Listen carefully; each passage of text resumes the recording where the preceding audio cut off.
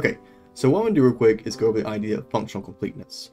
So when we make a system, we generally want to know that anything we pass in the system will be safely executed, safely and consistently actually computed, and there won't be any weird edge case where something goes off or we just have some critical failure.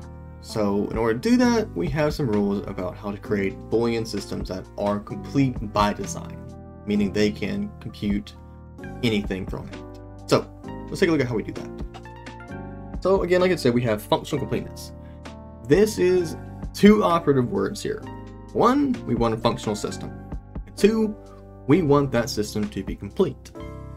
Now, before we can actually talk about the roots of how that works, we need to look at two different Boolean expression formats. That being disjunctive and conjunctive normal form. So the first of these, and the more popular of the two, is going to be disjunctive normal form. So this is a Boolean expression that is a sum of products of literals that is said to be in disjunctive normal form. This is the key words here, sum of products. So a disjunctive normal form DMF is expression always takes a similar form. C1 plus C2 plus C3 plus C4 up to Cm, which is going to be our last actual term, each of which of these products are referred to as a term. So an example of that would be something like this. Everything encompassed, these red brackets, is going to be the individual terms. We see four of them. We have four terms. We have complement of x times y times the complement of z plus x times y plus the complement of w plus y times the complement of z times w. This expression is a sum of four terms. Each term is a product of literals. Complements are allowed, but only when they're applied to individual literals, like the ones that we have up here. There's no instance up here where like this x and y would be complemented together. That's not allowed. In addition, well, no addition operations are applied within the terms as well. Now, if we look at this has a few key benefits. One, this is very legible. It's very easy to understand what's happening here. It is a concise and cohesive format. So anything that we write, if we can actually boil that down to disjunctive normal form, they are fairly robust. They are optimal. There might be ways to further optimize it, but generally that will also yield a disjunctive normal form. So we want to try and get our expressions as simplified as possible and as cohesive as possible. And a benefit from a disjunctive normal form is that it is inherently functionally complete. More on that in a bit. Meanwhile, we also have conjunctive normal form. The Boolean expression that is a product of sums of literals is said to be in conjunctive normal form, which also might be referred to as a CNF. This takes the format of d1 times d2 times d3, so on and so forth, times dm, where these are referred to as clauses. Now, example of this would be complement of x plus y plus complement of z times x plus the complement of y times w times y plus the complement of z plus w. So again, we have product of four clauses. Each term is a sum of literals, or that should be each clause. It's a sum of literals.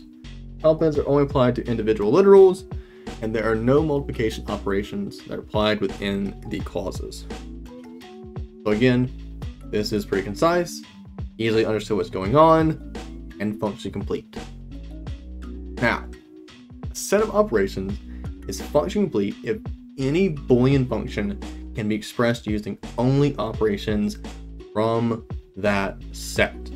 You don't need to bring in anything else. You don't need any other trickery going on to do so. And by trickery, I mean like creating a different gate or a different like logical operation beyond that set. Now, you can use some Boolean laws, again, Boolean trickery is what I'm going to call it, to derive new operations, but you only do that using what exists in your actual set. And the set, in this case, is going to be addition, multiplication, and complement, all three of which can be done using disjunctive or conjunctive normal form. because they only use addition, multiplication, and complement. Now, is it possible that only one type of operation is sufficient to compute any Boolean function? In other words, is it possible for one singular Boolean operation to be functionally complete, standalone, by itself?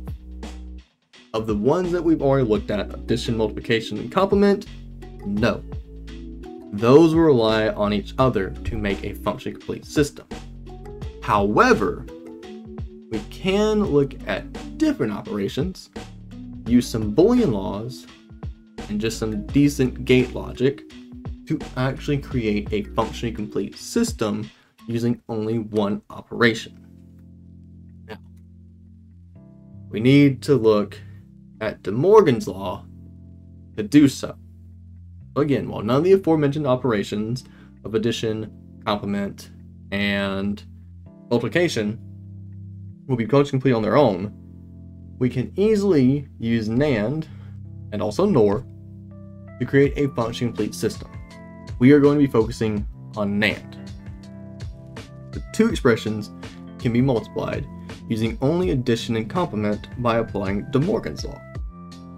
So De Morgan's law is special for the main reason that we can take some existing operation like addition or multiplication and get the opposite operation. So if I have some expression that has multiplication here, I can use De Morgan's law and get addition. Same thing if I have addition, apply Morgan's law, get multiplication. So to show that, I'm going to take this, apply De Morgan's law, and get this. I'm going to rewrite this a little bit, using more a mix of Boolean logic and propositional logic, just because I think it's a little bit easier to display exactly what's happening. So we're going to take this negation sign, or this complement, and we are going to distribute it across each literal. So now we end up with the negation of x times, since we're going to take this addition and alter the operation, I'm just going to make this a dot instead of the asterisk, and then do negation of negation y. We're going to apply the double complement law, which means these are going to cancel. These are going to cancel, and I get x times y, which is exactly what we wanted. So De Morgan's law is the key to making NAND functionally complete. So, since we know that NAND and also NOR are functionally complete, we should also know that it's possible to create any possible Boolean expression using just NAND gates. Also, if it's not clear that NAND is functionally complete, we'll just simply make AND, OR, and NOT gates using just a single NAND gate to start with. And if we can create those three, that means we've created the actual set that is the bare minimum we need to create disjunctive and conjunctive nomen form, which means that if you can do a DNF or a CNF, you can do basically anything because that system is now functionally complete. So, to start, let's look at NOT. Now again, I said we're starting with a basic NAND gate, just one. So, if I pass in a 0 here, it branches out, 0 NAND with 0, anything NANDed with itself is its complement. So 0 NAND with 0 is 1. 1 NAND with itself is 0. So we took the binary NAND operation, tied off the inputs, create a unary operation, and by doing so, the way that NAND works, we have now created a NOT gate. So, complement is accounted for. Let's move on. Let's look at AND. So we're going to stay binary. We have two inputs. We'll do x and y. Now, I'm going to construct the Boolean expression real quick, and what I want to do is, let's go ahead and do, let's do this. We have x times y from the multiplication aspect of NAND. And then we have the negation aspect to get the actual result of that, which is what the inverter here is going to do. We're going to pass that result into a NOT gate, which adds another inverter, giving us negation of x times y. Double complement law kicks in, and all of a sudden I'm left with just x times y, which is an AND gate. So now we have negation, and we have multiplication. Moving on, we have an OR gate. Now we go back to De Morgan's law. Again, and keep it binary operation, two inputs, x and y. And I'm going to be able to draw a y eventually. You know what? It's a y. Anyway, we're going to start with this NOT gate. So we have negation of x. We also have the negation of y. And we're going to distribute that into this NAND gate. We end up with negation of x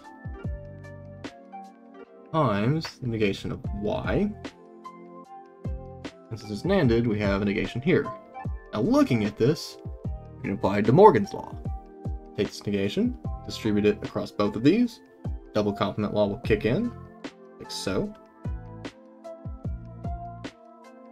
This transforms to addition as well. So these, and we get x plus y, which is our OR gate.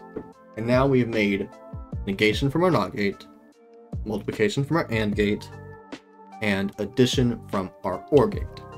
We've made all three of the required operations for a function complete system using just NAND. Now you might look at this and say, hey, well, this is a NOT gate. That's not an AND gate. However, looking back at the actual first slide, our NOT gate here is kind of in disguise, is a NAND gate in disguise. Remember, that's how we made it. So if we took this and dropped it right here, it would be the exact same system. So we can make this with just 3 NAND gates. But it's a little bit easier to show that this is a NOT gate that we made, so that's why I look at it that way, because that is how the actual gate logic works. So, with that being said, we're also going to look at one more. Look at XOR. But this one is just to kind of show that, hey, since we have a function complete system, now we can actually focus on making different types of operations, more complex operations that don't necessarily rely on, the ideas of Boolean addition, Boolean multiplication, Boolean complement.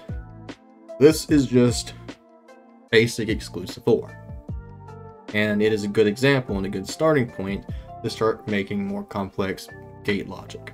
So, we have a basic OR gate, a NAND gate, and an AND gate. Let's go ahead and start with 0, 0. Okay, so if we pass in anything, the results of OR and NAND both need to be 1 to get a true output. So one of these gates is going to ensure that this input combination yields a false result. So if we pass in the zeros to OR, we get the 0 output, which means the overall output is 0. Because if we do 0 NANDed with 0, that's a 1. But 0 ANDed with 1 ends up being a 0. So that takes care of 0, 0 being false. Whoop. Let's look at 1, 1. Okay. So 1 OR with 1, well, that's 1. So that side's good. However, just like before, if we NAND something with itself, it ends up being its complement. So 1 NANDed with 1 is 0. Gives us 0 output. So 0 XORed with 0 is 0. 1 XORed with 1 is 0. However, due to how we've set this up, if we make deferring inputs or exclusive inputs, hence the name exclusive OR, we should get a true output. Because if we do 0, so ORed with 1, we get 1. 0 NANDed with 1 is 1, all of a sudden we have a true output, which is exactly what we want. And since everything here, the order doesn't really matter, 1, 0 should give us the exact same logic being a true output. So this shows that we can now actually start making things with our system and for our system. We don't have to worry about, will it compute? Will there be an issue? Are there any edge cases I have to worry about? No. NAND by itself is functionally complete. So if you create a system built from the ground up using just NAND, you can verify and guarantee that you can create all the necessary aspects of disjunctive and conjunctive normal form, which means that since we have and, or, and not, or better known as multiplication, addition, complement, it is function complete. So, I do hope all that made sense, and I hope that the aspect of functional completeness and how imperative it is for any system that you're designing yourself, whether that be physical, simulated, or anything, I do hope that the actual impact of that is now a bit more apparent, because again, if you create something, you want it to work well, you want it to work consistently, you want people to like it. So you have to worry about edge cases like, oh, I made something, but somebody made something that doesn't compute on it. That's not a good system.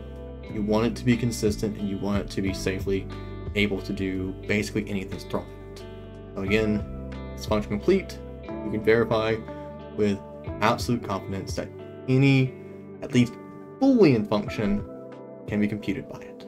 So, hope all that made sense. Hope you learned something. I'll see you in the next video. Bye.